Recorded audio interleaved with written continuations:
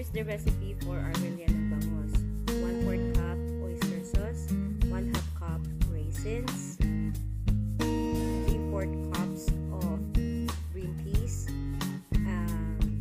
shredded milkfish, the one that we boiled a while ago,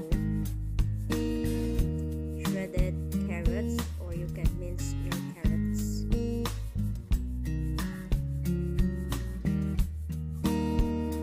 minced garlic, 1 head, 1 whole bell pepper cut into small pieces, onion cut into small pieces, and our Worcestershire sauce,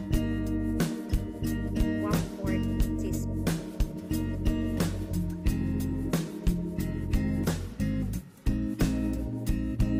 So, ito na yung pagbabad natin sa skin bangus, kalamansi, at saka 1/4 cup toyo.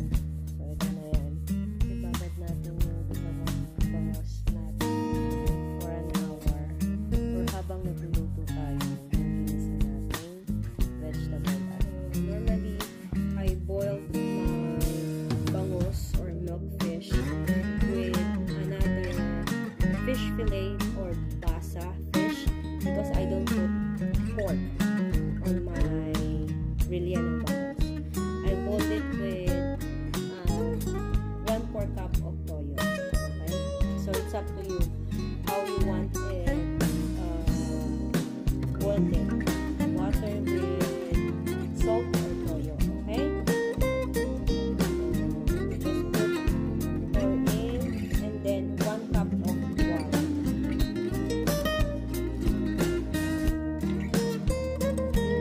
Hindi nyo kailangan tuyuin yan. Just boil the bangus for at least 25 minutes on the low flame. Okay? That's it. Ginamit ko yung same pan ko na pinagpakuluan ko kanina nung laman ng bangus para andun pa rin yung taste ng isda. Okay? So, I'm gonna saute the vegetables. Onion first. Kasi matagal maluto.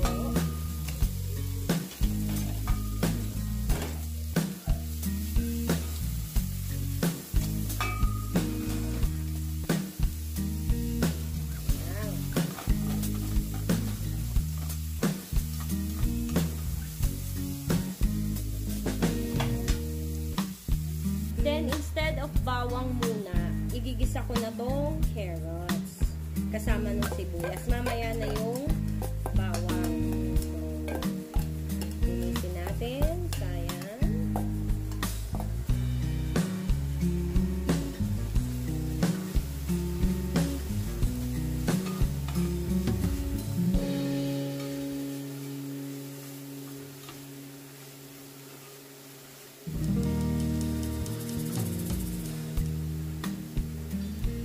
Then, the garlic. Then, the rest of the vegetable. Okay, now, let's put our green peas. Okay. And, hold on. Lagay natin ito. Our red bell pepper.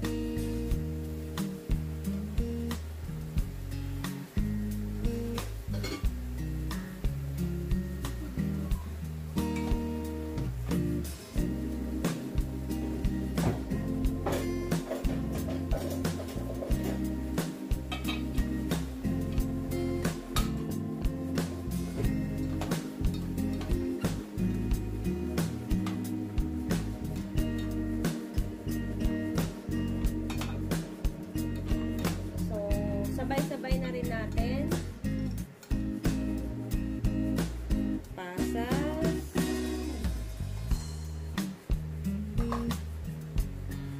yung milkfish natin. So guys, if you planning to cook rellenong bangus and magdi-debone kayo, make sure it's in the daytime. Huwag yung palubog ang araw. Mahirap mag tamis ng tinik. Okay? And this is good for those who are observing Lent. So, yung mga ayaw kumain ng meat, this is a good recipe kasi hindi ako naglagay ng giniling na baboy, which I put basa fish, the fish fillet, 2 pieces yung nilagay ko para pangdagdag siya sa palaman. Okay? So, gusto ko kasi malasa yung isda kaysa sa pork. So, I don't normally put pork on my rellenong bangus. I add extra fish. So, if you have fish fillet inside your freezer, so just grab that and then 2 pieces if you're gonna cook 2 pieces na bangus. Okay?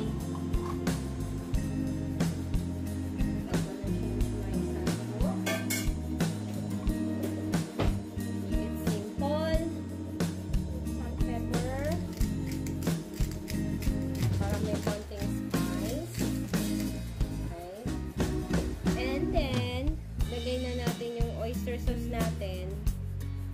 Sabay-sabay na. Sayang. Ito.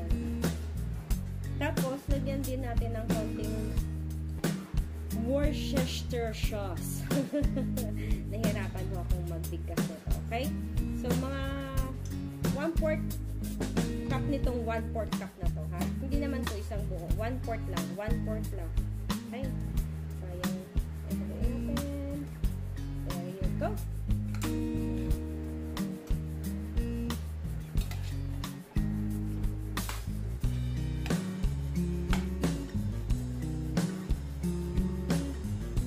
Tapos, simmer lang natin siya for at least 5 minutes. And then, kung meron ho siyang, kung nagsabaw ho itong ating ginisang mixed vegetables with meat bangus, i-drain natin. Kasi ilalagay natin siya sa loob ng skin, diba? So, ibabalot natin siya for later. So, cover it for 5 minutes.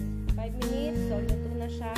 Palamigin natin, then i-drain natin. Aalisin natin yung pinaka-sabaw niya. Okay? So, I'll show you how to put it inside the skin. Okay?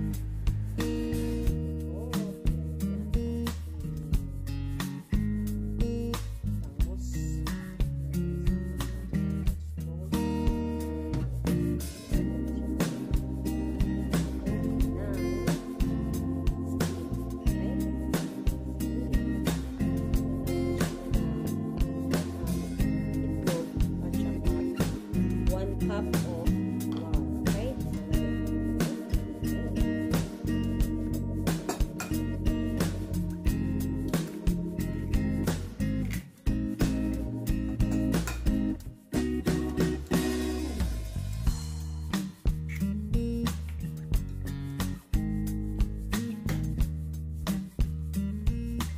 Mix it well lang po, okay?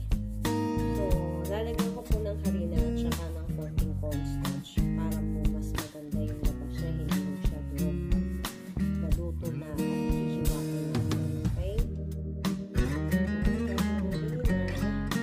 Kasi medyo madami yung ating tapos 1 tablespoon ng cornstarch, okay?